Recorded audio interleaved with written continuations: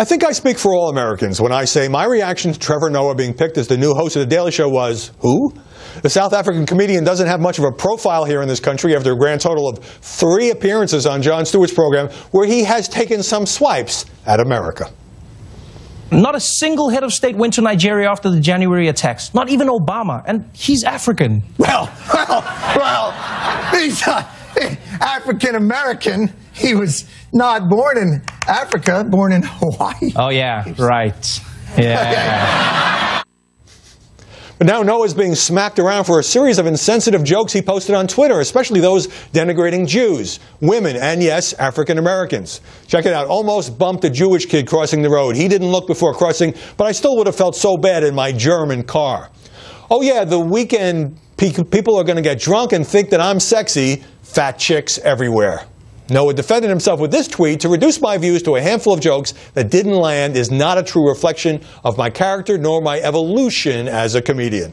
I spoke earlier with Greg Gutfeld, co-host of The Five and author of The Joy of Hate: How to Triumph Over Whiners in the Age of Phony Outrage. Greg Gutfeld, welcome.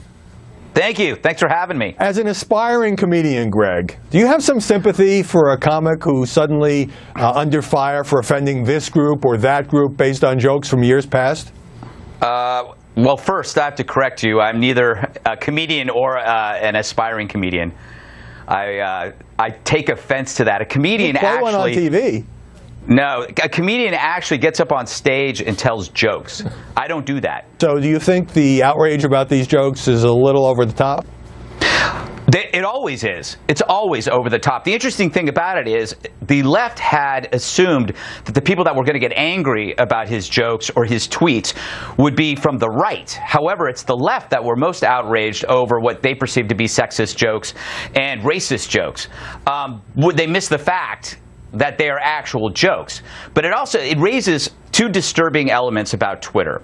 One, it's a great place for manufactured outrage. It's the place to go if you're bored and you want to get angry about something. And then that if you've been drinking. Yeah, exactly. I think that was directed at me. It only lasts 48 hours. People get really, really angry. They demand a scalp of contrition, and then they move on to somebody else. And Howie, it's going to happen to you. It's happened to me. It happens to everybody. And that's why we got to say enough. We have to declare a truce on phony manufactured outrage. I wrote a book on it called Joy of Hate a couple of years ago. I thought it was reaching its peak back then. Now it's actually worse. The cycle is now accelerated, right? So that it's almost every 2 to 3 days there is a new outrage. But this is now broader than Twitter, I would say. And look, I give comedians a lot of leeway because all comedy is going to offend somebody. But just to read you one of the tweets, Trevor Noah retweeted somebody who said, "Blue-eyed people have a higher alcohol tolerance," and he wrote, "and lower Jew tolerance." Some of this just kind of smells like anti-Semitism, and made me uncomfortable. Oh, no, you know what? I don't even think that's the worst one.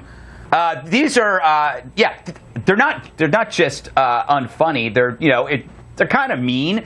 But again, I go back to the fact that I have to give everybody a pass. If it's a joke, I have to give them a pass, even if it's a bad joke. This is the other disturbing thing about Twitter. Trevor on Twitter is not likable. I mean, when you read those tweets, it's like, who is this guy?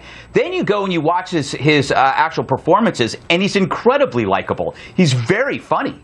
He's a funny guy, and he makes fun of everybody. But there is, Howie, a weird thing in his tweets. It's a little disturbing. That's focused on Jews. It's just there, and on Jews, on fat women, and that kind of thing. But here's one more point, Greg, and that is, let me read you another one. When flying all over the middle of America, the turbulence is so bad, it's like all the ignorance is rising through the air. Now, here's a guy who's from South Africa. He's an outsider. Right. Risky to be kind of taking all these shots at the U.S. of A.?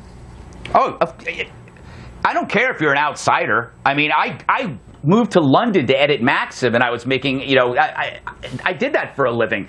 However, the problem with that joke isn't that he's from South Africa. It's because it's so predictable. Yeah. It was like he was checking off the litmus, box of what makes an accessible or successful comedian on Comedy Central make the assumption that Americans are ignorant racists and basically make jokes about Israel. because he does that into it. Right. Those are acceptable in the liberal intelligentsia, the people that watch The Daily Show. Let me sneak in a last question, which is, sure. Trevor Noah has put out a sort of a defensive statement, Comedy Central the same. Shouldn't this guy, when this is his introduction to America, come out, do a couple of big TV interviews, try to diffuse this thing with a little humor? Shouldn't he put on his big boy pants and face the music?